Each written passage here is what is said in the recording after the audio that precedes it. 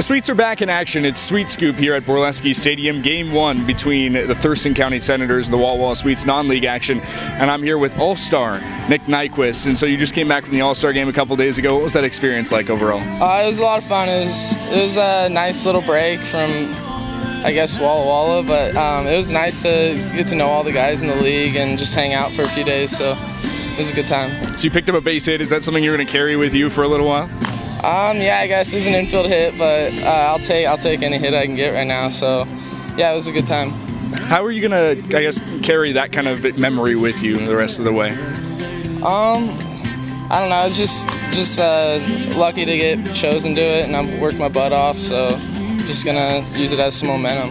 Now, as you start the post All-Star break season, is there anything you want to work on in particular? Just consistency right now. I feel like sometimes I'm having bad swings, sometimes I'm having good swings. Gotta turn those bad swings into good swings and hit every pitch I can get. So now it's a non-league game today. You're probably not going to play, but what does this kind of game provide for your team in terms of opportunities? It's awesome.